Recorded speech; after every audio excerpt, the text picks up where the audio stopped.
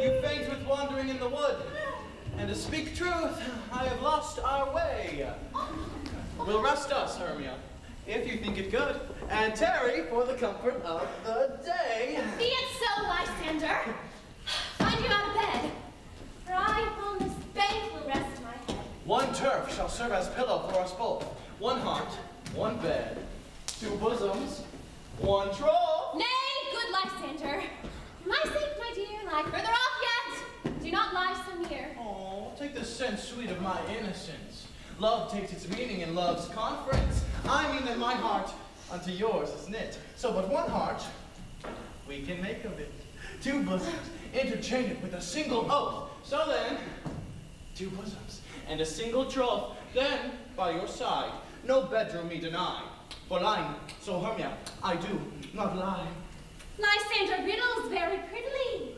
Now much beshrew my manners and my pride. Hermia meant to say Lysander lie. But, gentle friend, for love and courtesy lie further off.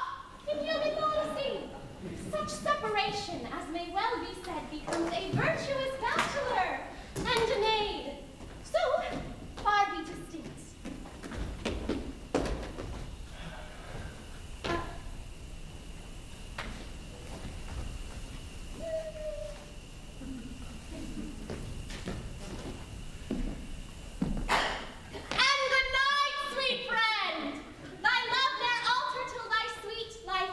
Amen.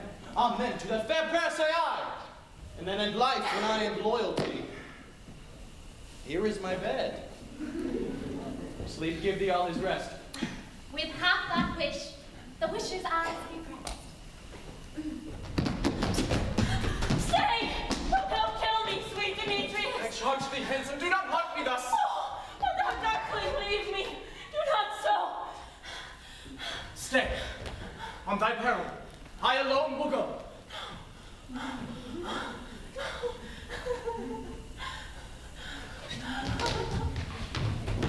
Oh,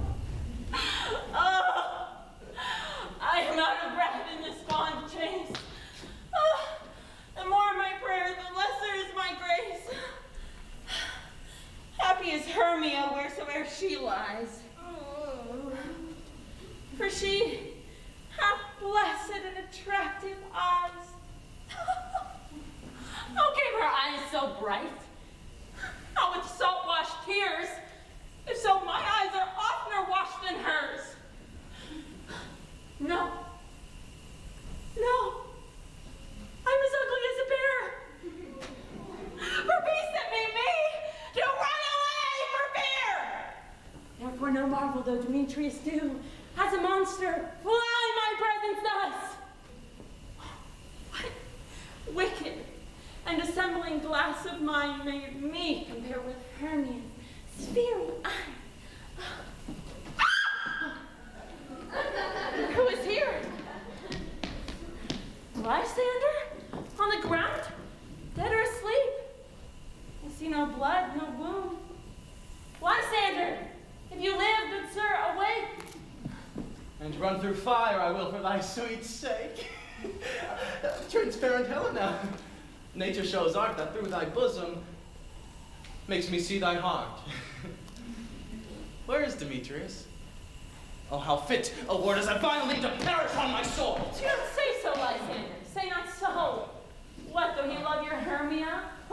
Lord, what though? If Hermia still loves you, then be content. Content with Hermia? No. I do repent the tedious minutes with her I have spent.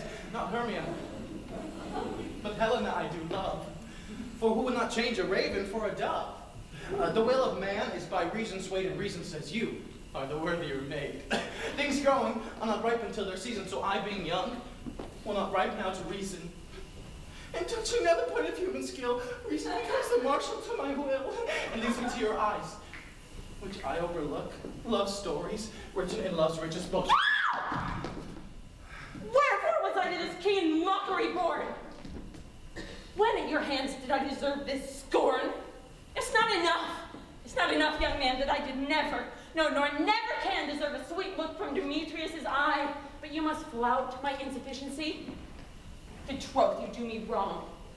Good sooth, you do in such disdainful manner me to woo. Fare you well.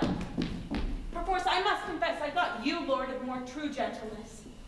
Oh, that a lady of one man refused should of another therefore be abused.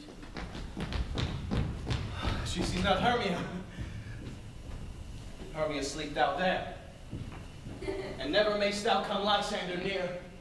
For, as a serpent of the sweetest things, the deepest loathing to the stomach brings, or, as the heresies that men do leave, are hated most by those they did deceive. So now, my serpent and my heresy of all be hated but the most of me. In all my powers address your love and mine to honor Helen and to be her knight. Help me, Lysander, help me! Do thy best to pluck this crawling serpent from my breast. Ay me, for pity! What a dream was here! Lysander, look how I do quake with fear. Methought a serpent ate my heart away while you sat smiling at his cruel prey. Lysander? What? Removed? Lysander? Lord? What, out of hearing gone? No sound? No word? Alas, where are you? Speak, and if you hear, speak of all loves. I swoon almost with fear. No? Then I well perceive you are not nigh. Either death or you I'll find. Immediately.